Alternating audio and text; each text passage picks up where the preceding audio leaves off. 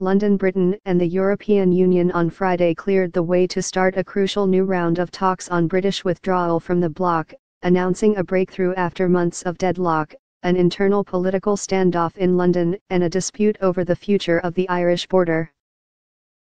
The deal would avoid a hard border in Ireland, set Britain's divorce bill at between $47 billion and $52 billion, roughly double its original offer, and establish judicial protocols to protect the rights of the 3 million European citizens in Britain and the million British citizens in the European Union.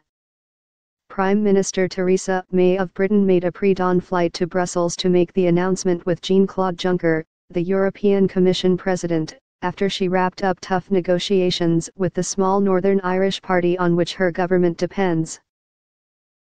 The accord still needs the approval of European Union leaders, but Mrs. May apparently convinced negotiators that enough progress had been made in talks on Britain's withdrawal from the bloc to move on to a new phase of difficult negotiations early next year.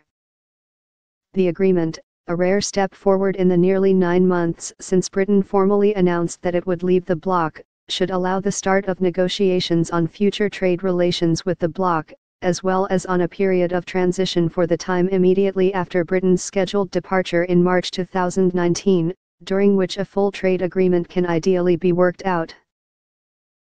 Mrs. May came back to Brussels after several days of negotiations in London with the Democratic Unionist Party, led by Arlene Foster, over language to rule out a so-called hard border between Northern Ireland, a part of the United Kingdom, and the Republic of Ireland, part of the European Union.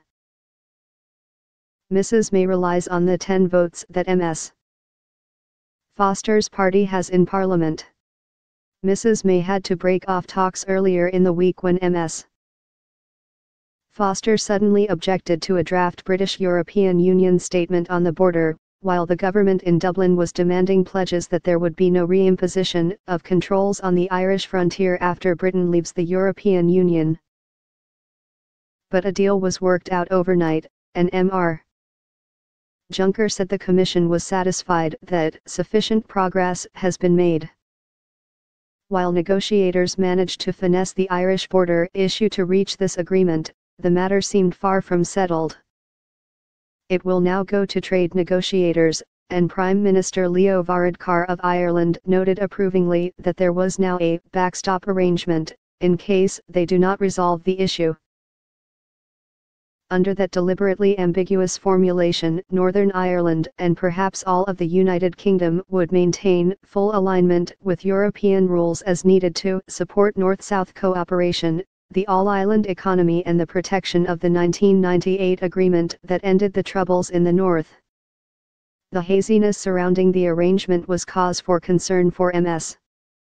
Foster and the Democratic Unionist Party, who are determined above all to avoid a situation in which the rules governing Northern Ireland diverge from those for the rest of the United Kingdom. That direction, they fear, would ultimately lead to reunification with the South.